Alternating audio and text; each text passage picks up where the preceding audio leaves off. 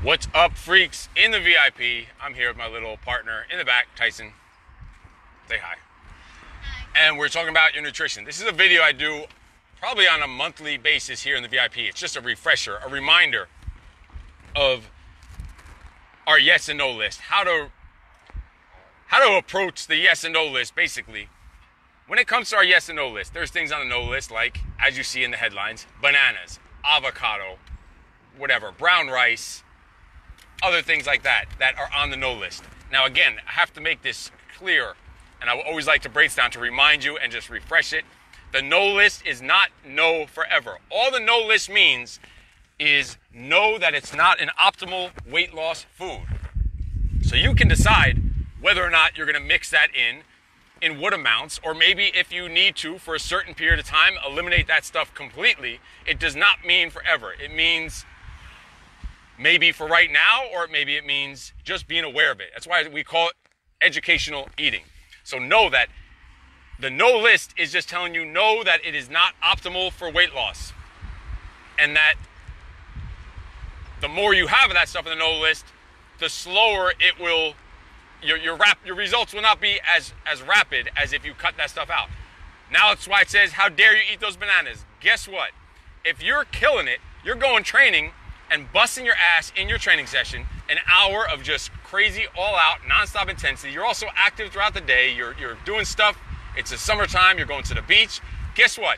If you had one scoop, tablespoon of like natural peanut butter, or one banana, or God forbid the end of the fucking world, you even had both of those in the same day, guess what? If a banana is the worst thing you ate the entire week, that is a pretty damn good week. So realize that the no list, it doesn't mean the foods are evil. It doesn't mean you have to stay away from those foods forever. It just means that they're not going to be the most optimal options for losing weight. Is it saying they're unhealthy? No. Avocado is like a superfood. And when there's certain times of the year or certain stages or phases that I'm in myself even, and I know that we're talking about you and for your weight loss, but there are times when I'm looking to lean and cut weight, I'll go zero things on the no list. But then there's times when I know I earned it, when I know I need it, that I'll have a fucking banana or I'll have some peanut butter. There were some days where I literally went to the store to go buy a banana. I stopped at a gas station. It's probably nasty, but I went and stopped at a gas station just with the intention of getting a banana because I knew that I needed that banana. Oh my God, it's on the no list. How dare I eat that banana?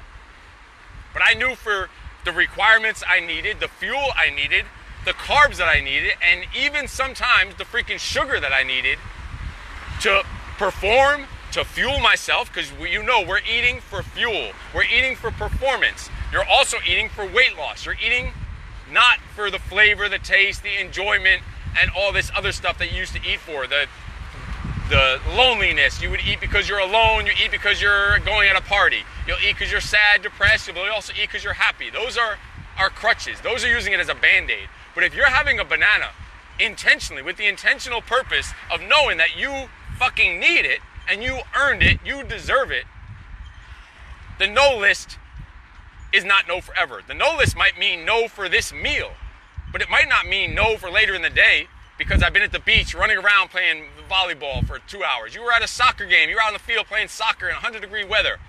Fuck yeah, you could have a banana, especially if you know that your diet is locked in. Now, if you're going and eating things like shit food that you know you shouldn't be eating, you know the F no list, the cupcake, the pizza, and all this other stuff, because you're feeling down and depressed and you're saying you're an emotional eater, that is a different story. That shit needs to be avoided and cut out completely.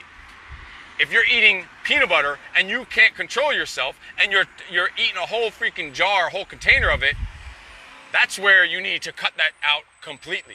But it's like alcohol, right? Let's say you're drinking alcohol once in a while, a moderate amount, because you're eating it because you're out with friends, you're having a good time, you're positive, you're motivated, and it's just a social enjoyment.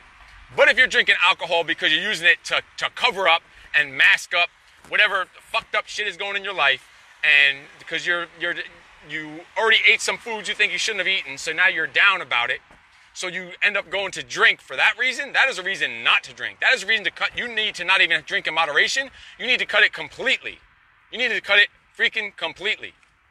But if your nutrition is locked in and you are having a drink here and there, in a situation where it's like you're having just a good time, not getting trashed and wasted like an idiot, but you're just having a good time, having a healthy meal with a good group of people, and you're having it with the intention of that I'm having this drink just as a quick little social almost reward, go and have your freaking drink. But if it's, I'm going home because I had a rough day, I need to go and drink away the pain, that's when you need to cut that shit and avoid it completely. There's no moderation in Band-Aids. You cannot have moderation in Band-Aids. There's moderation in rewards, moderation in fuel, moderation in having those, we're not even gonna say cheat foods because we don't cheat. That's why if you're having stuff on the no list, it's not a freaking cheat. Cheat is just a weakness. Cheating is a weakness. It's a horrible mindset to have in. I'm gonna go have my cheat meal because I can't maintain my discipline. Fuck that. Have what you know you earned and you deserved and you need for your fuel. So how dare you eat those bananas? But if a banana is the worst thing you had for the week, that's a pretty damn good week. Any questions, comments, or if it doesn't make sense, need more clarification, put it down below in the comments. Let's talk about it. You are fucking awesome. No excuses. Tice, anything you want to add? No! Excuses! Very, very normal child. I don't know where he gets it from. I'll talk to you later. No excuses.